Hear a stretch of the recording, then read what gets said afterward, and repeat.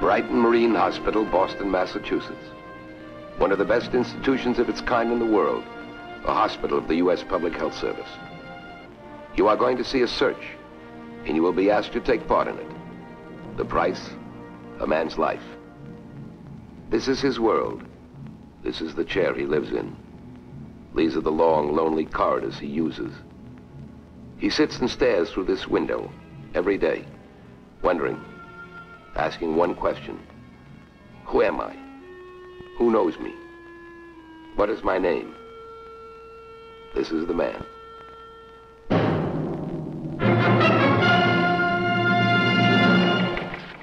The stories that shock a nation, move them, make them laugh, begin here. Like this one.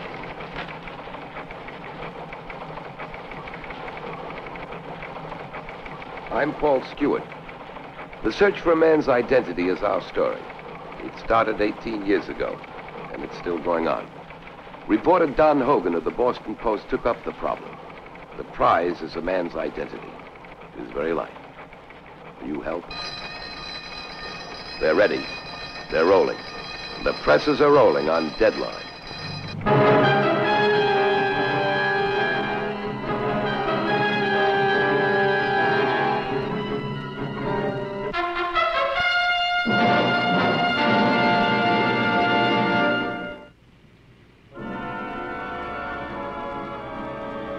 The office of Dr. Marsh, head of the psychiatric division at Brighton Marine. A doctor responsible for the rehabilitation of 800 patients with mental problems. Among them, Charles W. Jameson. We've got him here. But as for the rest of this letter... We don't usually pay attention to unsigned letters, Dr. Marsh. But this is the 5th one we've received, and I couldn't resist checking it out. I don't blame you, Mr. Hogan. That's a serious charge. Do you think Jameson could be a German spy? I don't know, and neither does he. The man has amnesia. Everything stopped for him when he was picked up out of the ocean. How did you find his name? He told us. You mean he knows who he is? All these years, he's said nothing but one thing. His name, his age, and that he's an American. We've tried everything we could. But he just sits there all day in a stupor. Well, you'll pardon my saying so, Doctor, but it does seem strange that after all this time, the hospital hasn't found out who Jameson is. The problem of his identity was referred to the Immigration Department and the police. They all gave it up. No one seems to care anymore, so he just exists here. You care? Of course I care, but that doesn't matter to him. I might as well be a chair in the hospital or a bed. Someone from the outside has got to enter the picture and give him the will to recover. Well, here I am. I might just give him the will to fight. You came in here to verify a story. Are you willing to take on a more serious responsibility? Well, that depends. If you go out this door with me, Mr. Hogan, and enter Jameson's world, I don't say you will, but you might be the instrument for bringing a human being back to life.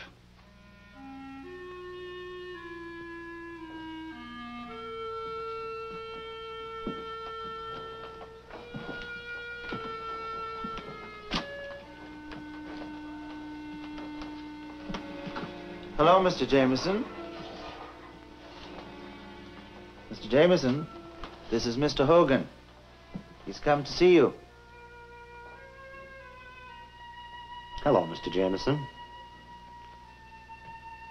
Where's your home, Mr. Jameson?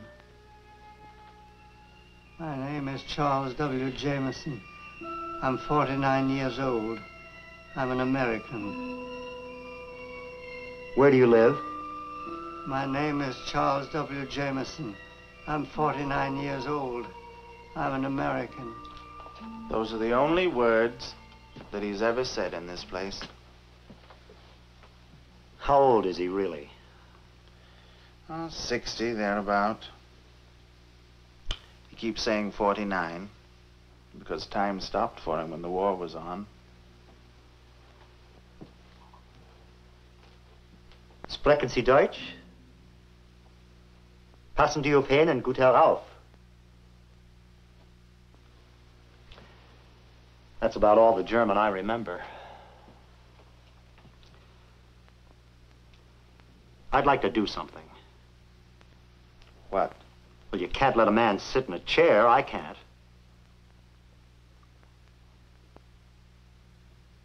Come to my office. I'll let you see whatever we have. Please. Please. Wait, please. Yes, Mr. Jameson. Nobody ever came from the outside. Why did you come to see me? He's interested in you. Oh, I don't want to bother you, Mr. Jameson. But you came. Show him the letter. Well, it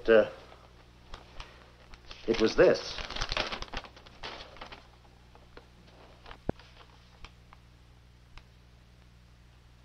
I'm no German, no spy hiding. But if I were, at least I'd know who I was. Is there anything you remember? Anything at all? I Something wouldn't we question him anymore today. Those words took a lot out of him. The first I've ever heard him say outside of his name and age. Come, Mr. Hogan.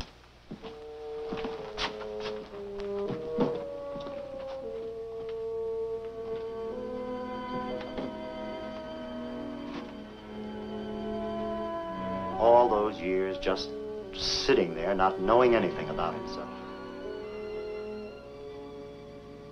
He's the only unknown soldier who's still alive. Don Hogan would write about it. He would write about this unknown soldier who was still alive. And people would read it, as much as Don Hogan knew. Very little. A man coming back to life, slowly, but coming back.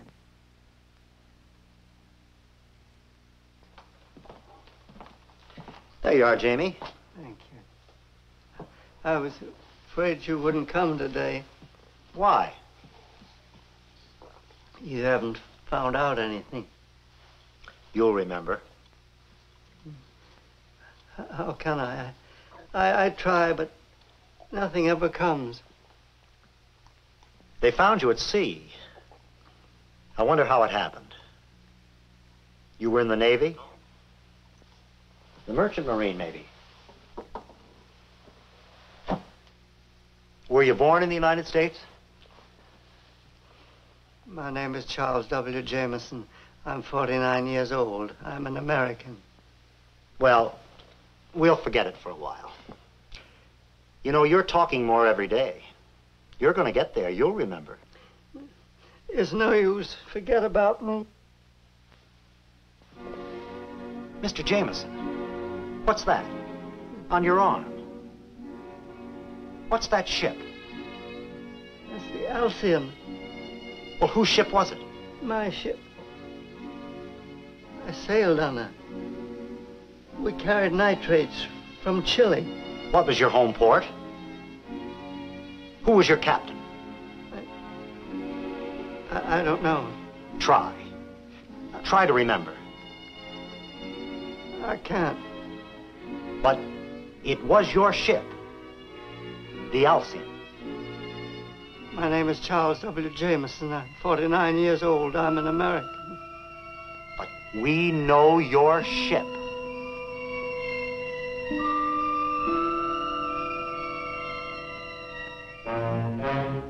Dead end for Don Hogan at immigration and identification. His last chance was in the Boston Public Library, the Lloyd's Registry of Vessels.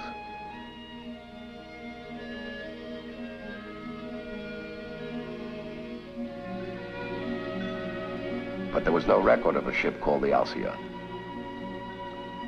He would have to tell it. The news would have to be broken that Don Hogan had failed.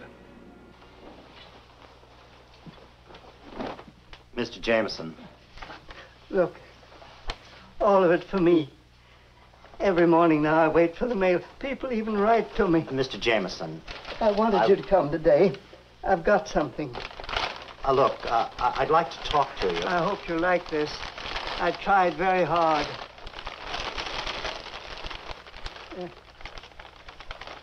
They've got a shop here. I wish it were better. Thanks. Thanks very much. It's good to be able to give a little something again. Will I see you tomorrow?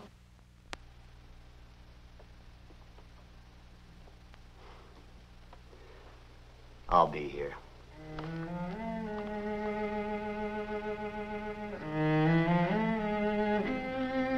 The secret remained locked in. They would try for the last time something that had been tried before and failed. But perhaps now the psychiatric technique known as narcosynthesis might work. This is the sodium amytal, or as you newspaper people call it, truth serum. You know its principle, I assume. It's supposed to act as a release for whatever is causing the amnesia, right? If it works. Suppose we begin. Now, when I ask you, Mr. Jameson, please begin counting backward from 100. 99, 98, and so on.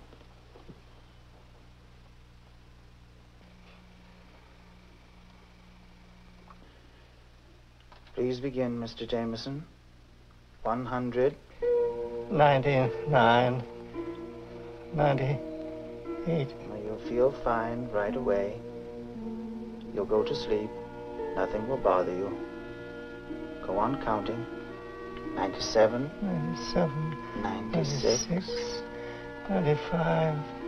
94. 93. We've tried this before. 92. No luck. 91. He never said anything but his name and age before either. 89. 88. 87. 86. Do they take good care of you here, Mr. Jameson?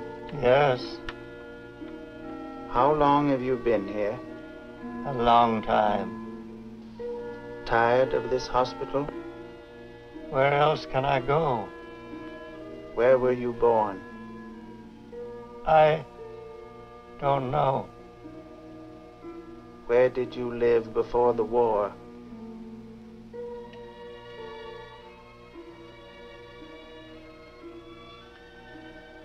Do you like to watch sports? Yes, My favorite's basketball. Which is yours? football. Which team do you like best? The Wanderers. The Wanderers? I don't know them. The Glamorgan Wanderers. They're a good rugger team. I see them a lot. That's British. It's much faster than football, isn't it? Did you ever play it? Sometimes, when I was a very young man. In England? What? Where did you live there?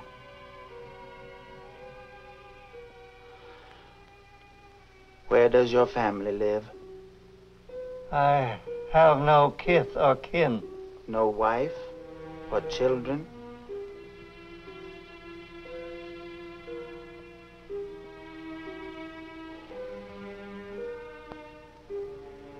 Who are you? My name is Charles W. Jameson. I'm 49 years old. I'm an American.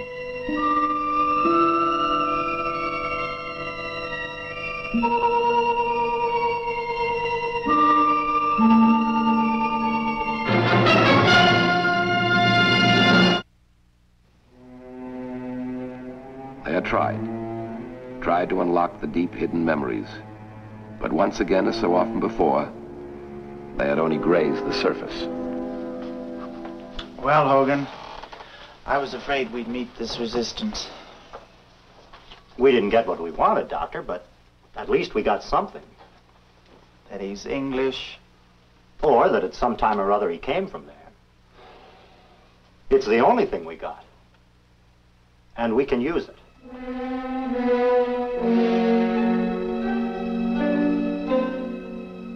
Here he is, sir. Thank you. Hello, Hogan. Fine, thank you. Well, our Consul General wishes to cooperate in your investigation any way we can. Well, if you like, we'd be most happy to come down to the hospital and interview Mr. Jameson. Perhaps we can assist in determining just what part of England he comes from. And the commercial bank in London. It was on the Strand. And it had a commercial department. The Strand hasn't changed very much in the last few years. Oh, a few new shops, perhaps, but that's all. Oh, and, of course, men still walking with their ladies. I used to use my hammock. It was in my garden. Oh, you had a garden? Yes, I think so. Camellias, we had a lot of them. My family lives in South Kensington. Not much chance for gardening, but we do get some decent-sized flowers. Tell me, where was yours? I don't know. Did they repair the Farrington station on the district line? Some time ago. Were you in London when it was bombed out? Yes. Yes, I remember. It was a V2. It was a dead hit. All those people killed. Nazi barbarians. We've got to stop them. We must win the war no matter what it takes or how long. Jamie, the war's over. I've been trying to tell you. Yes, he's right, old man. It's over a long time ago. And the Nazis are all done for. I can't get past the war. Ask him what he did, what he served in. Tell me, Mr. Jameson, what does OHMS mean? On His Majesty's service. And the VC? Victoria Cross. Now, can you tell me, what is a rating? It's a naval rank. Naval. I was naval militia. And you were found on a raft. It ties up. You were torpedoed. Were you? Mr. Hogan, Your ship, it was torpedoed. I didn't see any if there were. That was security instruction to all men on convoy duty. I can't tell you any more. I just can't. It's right there in front of us. Just what's wrong, why he's resisting. Well, I don't understand. The shock of being found adrift in that ocean caused him to lose his memory. So he's back in the war, and he won't talk. He won't do anything to violate security. That's why he's resisting. He's pledged not to reveal anything about himself. You heard him. He's still fighting his war for the Allies. He's a good man. We've got to find out what ship he was on. Then we'll know who he is. So much of the puzzle filled in, so much still to go. Here in Jane's fighting ships lay the last big chance. Warships of the British fleet, cruisers, battleships, destroyers, all had seen action in the Second World War. Which one had he served on? Do you recognize it? The Malta. She was on the Dover Patrol in the English Channel. I was never on her, though.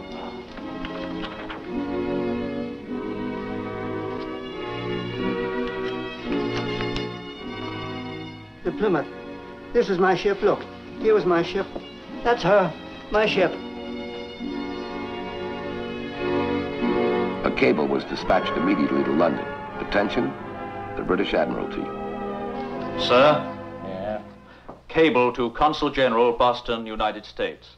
Crew of ship has been checked, all accounted for. Jameson not among them.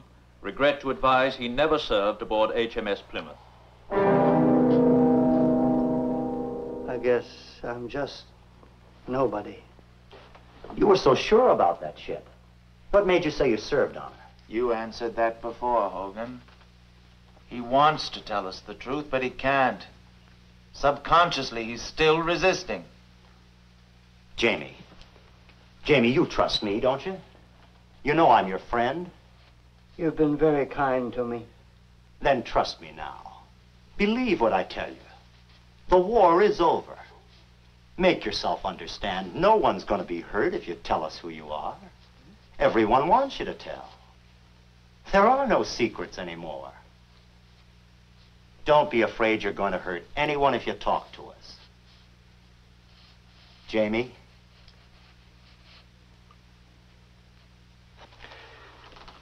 Okay, Jamie.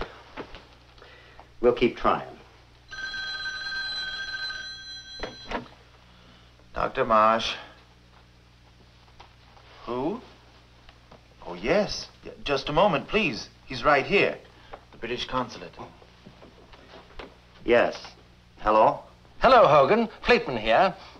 Yes, I've got some extraordinary news. Well, it seems our papers at home have been printing your stories about old Jameson. Well, I've just received another cable. It seems that a retired naval officer claims he knows who Jameson is. Yes, it's the tattoo on the arm. Well, the way he disappeared, this chap's absolutely positive. Yes, he's flying here tomorrow.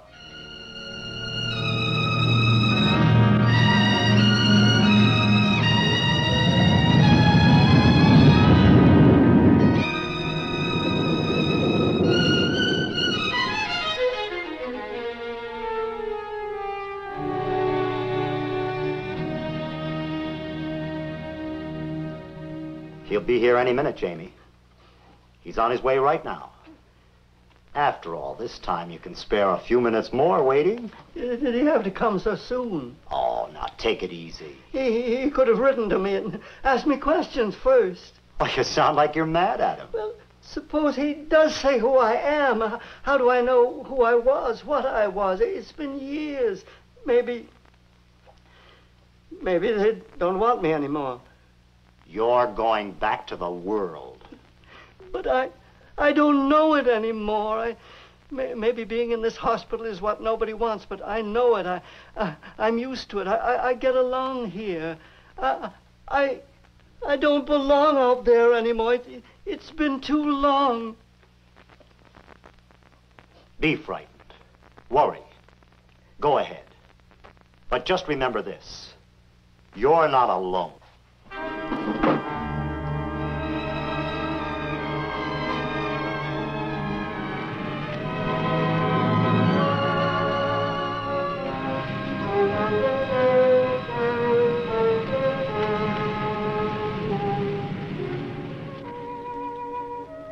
He's coming up, Jamie.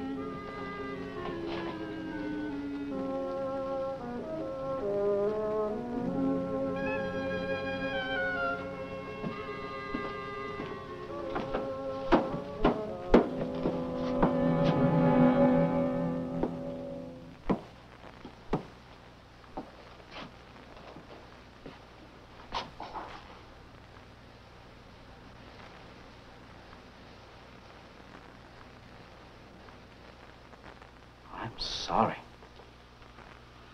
But I don't know you, so I've made a mistake.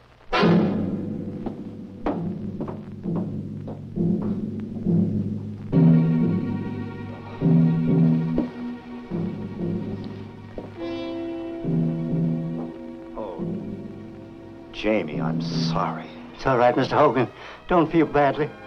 That man came across an ocean to see me and trying to help. And you, and Dr. Marsh, and all the others. If all of you care for me, I know that I must be somebody after all. We'll find out who I am.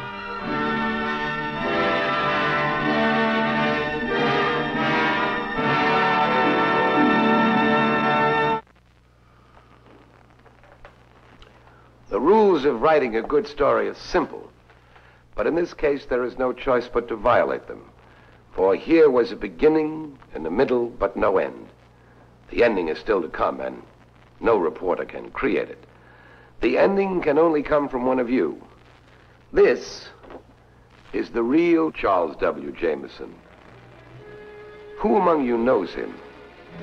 Where does he come from? Who is he? He's waiting for your answer.